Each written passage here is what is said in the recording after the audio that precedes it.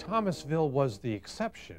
For most Georgians, the aftermath of the Civil War meant poverty, hunger, chaos. It was a struggle to simply survive. But there were those who looked to the future and saw opportunity. Take the Brumby family of Marietta. They created a rocking chair that is still popular today.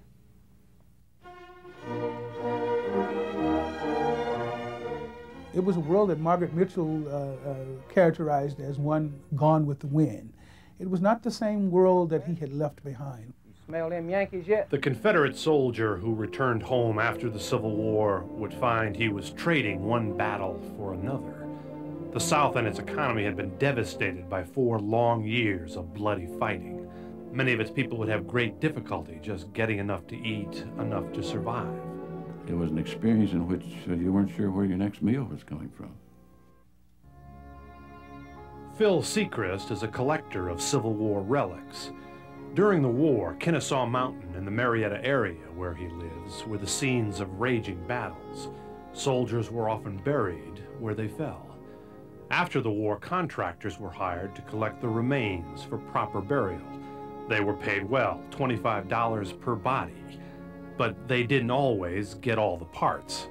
Usually what they required was a skull, and then maybe a few bones, and they wouldn't go to a lot of trouble to collect all the bones on the site, just the skull and a few long bones. And so there were literally, and still are, remains, portions of remains on the battlefields of the South, odds and ends of bones from legs and arms and so forth. Confederate money was now worthless, so were stocks and bonds, often the bulk of one's life savings. So folks near Kennesaw Mountain turned to the battlefields for one of the only ways to raise cash.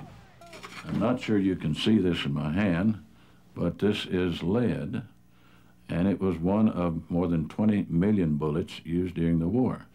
They were scattered over the fields, and the people needing cash learned that they could pick these bullets up and put them in buckets and take it to the nearest hardware store and sell their bullets by the pound. And they usually got about a penny a pound. One returning Confederate soldier, James Remley Brumby, dreamed of owning his own business. He began manufacturing flour barrels in Marietta shortly after the war. But when the textile industry moved south, companies started using flour sacks instead. So Brumby, with the help of his brother Thomas, switched from making wooden flour barrels to making wooden chairs. And not just any chairs. Their signature Brumby rocker may be the oldest manufactured Georgia product still being made today. So comfortable. I mean, if they sit in other rockers and then they come here and sit in the Brumby, they know the difference as soon as they sit in a Brumby. The Brumby Chair Company became Marietta's biggest employer, providing badly needed manufacturing jobs. But there were setbacks.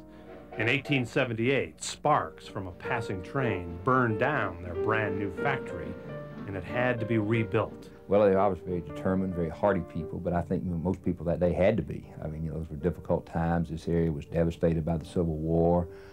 This economy here was totally in a state of collapse.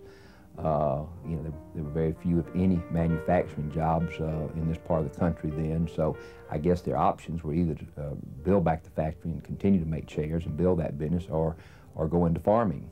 Today, the Brumby rocker comes in sizes to please even Goldilocks. A papa chair, a mama chair, and a baby bear. I mean chair. The jumbo Brumby rocker once sold for $3 a piece. That same rocking chair today goes for $719. It is still made the same way it was 120 years ago, mostly by hand to the same precise standards. It means they're going to get something that's going to last them a lifetime. That's basically what it means. Let me tell you what makes the Brumby rocker so comfortable, and I think why it's still around 120 years later. The back posts are steam bent. They have about a 2 or 3 degree bend in them. If you look down the back post like you would a gun barrel, you know it's crooked, and that's by design, and that makes it more comfortable. I have a lot of people that have gotten rockers from their grandparents that are redoing their old Brumbies, and they tell me a lot about rocking in them when they were little, and parents rocking them, their grandparents rocking them. The memories that it brings back may be the real secret to the Brumby Rockers' continuing appeal. And maybe it's a reminder to all of us that there can be success stories even out of the ashes of war. As Charles Dickens said, it was the best of times. It was the worst of times, and certainly it was a renewal. It was a time when you could hope for a better life, but it was still a very hard time, a very harsh and brutal time for people to try to just simply survive.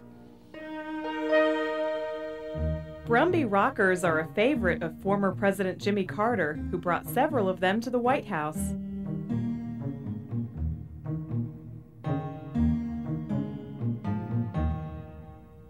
About Georgia's economic history, there are more stories to tell, so we'll be back.